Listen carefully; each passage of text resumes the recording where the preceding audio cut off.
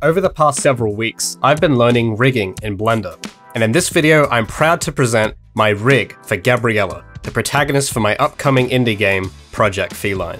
It took me about 2 weeks to learn and make this rig, and it is definitely the most complex rig I've made by far. It's got bones for everything you'd need, like the arms and legs, body, a tail, ears, and even a facial rig, just to name a few.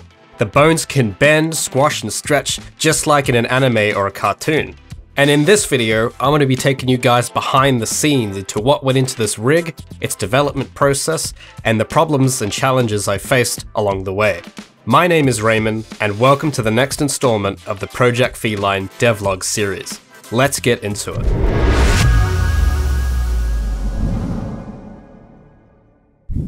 The first rigs I ever made were a lot simpler than this one. Most of us out there learning 3D animation would have likely seen a rig more like this.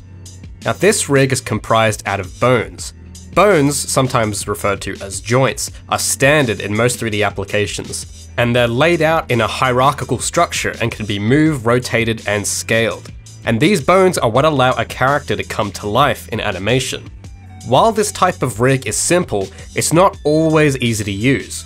Those who have used this kind of rig before would agree that getting the right pose or animation is really fidgety and difficult, and often makes animation a chore. If, however, you were to look at a rig from a company like Blizzard, you get a whole different story. If we take a look at this rig from the character Mei from Overwatch, we won't see any bones or joints at all, at least not on the surface. Instead, we see these groups of wireframe shapes, and these shapes are what many 3D artists refer to as animation controllers. Animation controllers come in quite literally all shapes and sizes, and help to simplify the hierarchy of bones into a more usable rig. One common example of an animation controller is an IK handle, which allows you to do this instead of this. Now, while a rig of this type is a lot more pleasant to use, it takes a lot more time to set up. Luckily, I found some helpful tools to help me along my way. Now, the software I use, Blender, includes a free add-on called Rigify, which I use to help generate all of the complex controllers and constraints for Gabriella. Rigify starts by providing you with what's called a meta rig. This is made purely from standard bones, and it is used to help determine the size and proportions of your character. So this is where I started, configuring the meta rig to Gabriella's size and pose. Once set up, I then clicked Generate. Rigify then used the dimensions from my meta rig to create the full rig, complete with spline-like controllers all throughout the spine, fingers, arms, legs, which lets me do things like this. The Rigify rig also included a full facial rig, allowing me to pose her jaw, her mouth, her eyes, and more. Seems simple, right? Well, not quite. Games with many characters have clever ways of saving development time. One cool thing to note is that if two characters are similar enough, they can be rigged to the same skeleton, and by extension, use the same animations. At the time of recording, I'm still not sure how many characters will be present in the final version of Project Feline, but I wanted to future-proof this rig just in case. The tricky thing about Gabriella is that she isn't quite human. She's half feline, half human, and unlike a normal human, she has a few extra features like her ear and her tail, to name a few. These things alone made it a lot harder for me to reuse this rig for a humanoid later on. So one of the reasons this rig took so long to make was that I tried to compartmentalize the rig. So that means one rig for the base humanoid, then separate rigs for the ears, whiskers, and tail. The first major challenge was getting the bones and controllers for those features there to begin with. Luckily, Rigify has some very solid preset rigs for both humanoids and animals. However, things become tricky when you try to use Rigify for things it just wasn't meant for. For example, Rigify doesn't have just a tail rig, but it does have a quadruped rig. So to get Gabriella's tail, I would generate the standard quadruped rig, and then delete all of the other bones except for the tail, and then try and Frankenstein that into Gabriella's rig. This was a long process to get all of the features in, but eventually I did. I think the effort was well worth it, as each separate feature is rigged to the same quality as the base humanoid, and that lets me do cool things like this. I did, however, face one last problem in pursuit of creating a fully modular rig. Many 3D applications weren't designed to have one character rigged to multiple rigs, or armatures as Blender calls them. While it is common for multiple meshes to be rigged to one armature, it's simply not possible to have one mesh rigged to multiple armatures.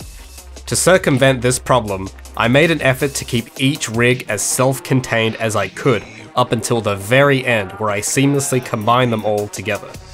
While this wasn't the exact solution I wanted, reusing this rig is still very easy. Should I want to use this rig and animations for a normal humanoid, I can simply unparent the tail, ears, and whiskers and it'll all work just fine. Once I had the full rig and controllers set up, it was time to bind Gabriella's model to her skeleton. This process is called weight painting. Weight painting involves using vertex groups to assign a weight for each bone to each vertex of the model to tell the model how to deform.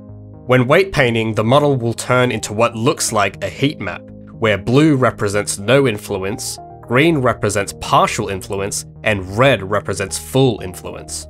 Luckily, Blender includes an option to assign weights automatically. These automatic weights gave me a good starting point, and most of my time after this was spent on posing the character, testing the weights, and fine-tuning. It took me several days to get the weights just right. Weight painting can be rather finicky, and I'd recommend using a graphics tablet if available. And after several weeks of learning Rigify in Blender, generating the right components for the rig, and weight painting Gabriella and her feline suit, I was left with the final result. It did take quite a while to get all this working, but I think it'll be worth the payoff. I imagine this character will be really fun to animate. And for me, if I can pose a character just as easily as a kid can pose an action figure, then I know I've done my job right. So there we have the rigging process for Gabriella. If you found this video helpful, be sure to leave a like, and if you want to see where this character goes next, be sure to subscribe and hit the bell icon so you don't miss the next video where I talk about the animation process. I'm going to be animating this in a very particular style, so I hope you guys will enjoy it. As always, feel welcome to let me know your thoughts in the comments. Huge thank you to my Patreon supporters who help fund the production of these videos. If you'd like to show your support, I'll leave my Patreon link below. And I'd like to thank the artists behind this month's wonderful Project Feline fan art submissions. I've been getting lots of wonderful fan art from you guys, and I really do appreciate the support. If you'd like to submit your own fan art and have it featured in one of these devlogs, be sure to join the community Discord, linked down below. And if you want to see more frequent updates in between uploads, you can follow me on Facebook, Instagram, and Twitter. Thank you all so much for watching, and I'll see you all in the next one.